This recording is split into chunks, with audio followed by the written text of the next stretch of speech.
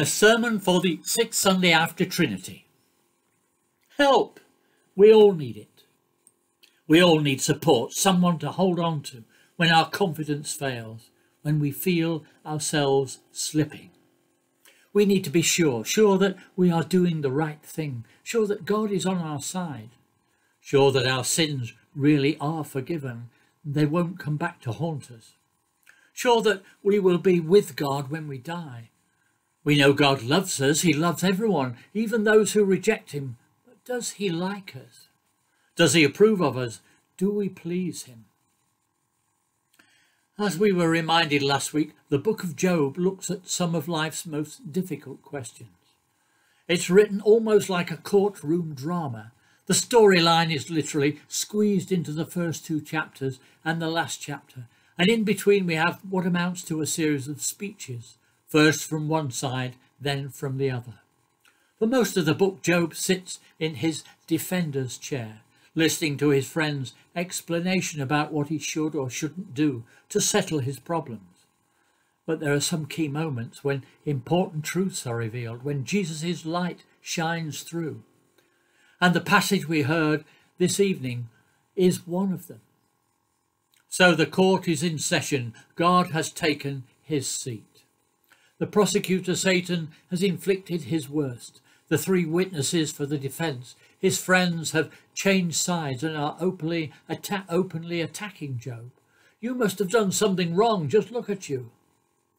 Bildad has just had his second turn, and Job stands up to reply. If I've sinned, he said, then surely it's between me and God. Why are you adding to my torture? Job feels trapped by them and by God. It's like he's been entangled in a net, set upon, stripped, broken, uprooted, counted as an enemy under siege.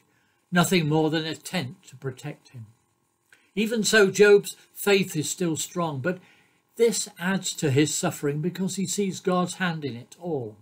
He doesn't know why. In this lonely state, he asks for pity. If he can't get a not guilty verdict, at least write his case down so others might appreciate his plight in the future. And then, as he touches rock bottom, his faith leads him on a new hope, and he reaches a turning point. In a moment of revelation, Job suddenly cries out, "But I know my vindicator lives, and he will rise last to speak in court." As Martin Luther King put it, he's climbed to the top of the mountain and seen the other side. Job realizes he has a vindicator or redeemer to champion his cause. He knows now that he cannot stand before God in his own righteousness. Blameless behaviour is not enough. A redeemer witness is needed to argue his case, and that witness is none other than God himself. I shall discern my witness standing at my side, see my defending counsel, even God himself, whom I shall see with my own eyes, I myself no other. Job is certain of his innocence. He is also certain that death is not the end. He will personally see his Redeemer and his God. The NIV translation for verse 26 uses the words, "After my skin has been destroyed, yet in my flesh I will see God." From here on, this revelation will be his reference point, and he will keep coming back to it when the pressure becomes unbearable. What Job realized was that the most important question was not, is the universe friendly, but is there a friend in the universe? But Job could never imagine that God would provide this kinsman from within his own Trinity, his only Son, Jesus Christ, who will be the means of reconciling generations to come to God. And this leads us on to our second lesson, where the court is in session again, but this time it's the role of Jesus that's under discussion. He is our high priest who has taken his seat at the throne of the majesty in heaven. A minister in the real sanctuary, a tent set up by the Lord, not by man. The author of Hebrews uses the familiar images from Jewish theology to explain that Jesus' role in our redemption is not man-made. The courtroom he mediates in is not an earthly one, but a heavenly one. If he were on earth, he would not be a priest at all. The ministry Jesus has been given is superior to ours. He is the mediator of a better covenant, established on better promises. The ways of the old covenant were not designed to last. Animal sin sacrifices and rituals were not the way to change self-lovers into God-lovers. Jesus Christ has replaced all the procedures and paraphernalia of the old with his own body. If we are prepared to accept, respond to the sacrifices made for us, we will be reconciled to God. Jesus died on the cross so our sins can be forgiven, so we can be brought back to God. Jesus gave his own life and his body in one decisive act, which was accepted by God as eternally sufficient for us all and for our sins. Guilt causes half the troubles in the world. Denying it or blaming others doesn't work, but Jesus' blood does. Through Jesus, God forgives and forgets. Through Jesus, there's a better way. Through Jesus, God reaches into our hearts and we will be accepted by him.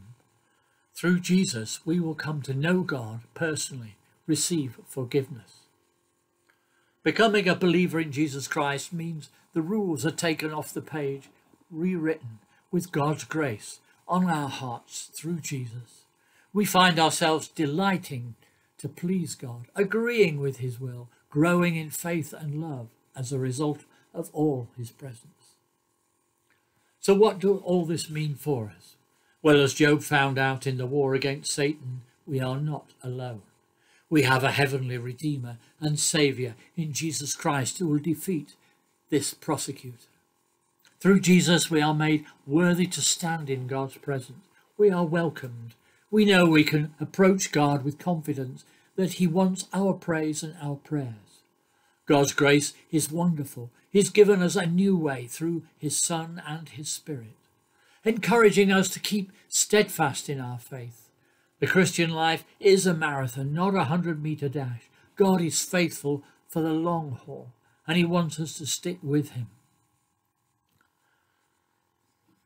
And helping us we too encourage others. Our faith is about sharing, about stirring ourselves up into acts of love and mercy. Most of us at some time are tempted to quit, to ask the question, what's the use? As our problems mount, the doors seem to close, we need to remind ourselves that we have a super saviour and he loves us. And when we become lost, he becomes like a father looking for us. When we are tired and heavy laden, he refreshes us. When we are bruised and suffering, he heals, makes us whole again. No matter what problems we face, what setbacks we experience, we know our Redeemer lives. Jesus is at God's right hand working for us. We must be patient, trust him. In the end, Job was blessed with a new start, more than he had before, and so will we. For the Christian disciple, there's only one way to go forward, to look to Jesus, be guided by him through the power of the Holy Spirit. In a few moments, we will be singing a hymn written by Charlotte Elliott called Just As I Am. Many people feel there's no way that God cannot possibly accept them as they are. They think they must somehow prove themselves first, live lives that are whiter than white, cleaner than clean. But they couldn't be further from the truth. The message from God is that through Jesus Christ, he will accept us as we are, with all our faults, failings, guilty secrets, fragile faith, uncertain commitment. God's love will not be dependent on anything we do, but will be given freely out of sheer grace. And if we wait till we think we're perfect, we'll wait forever. We can come to Jesus now, find him ready to welcome us with open arms. And there can be nothing more reassuring than that. Amen.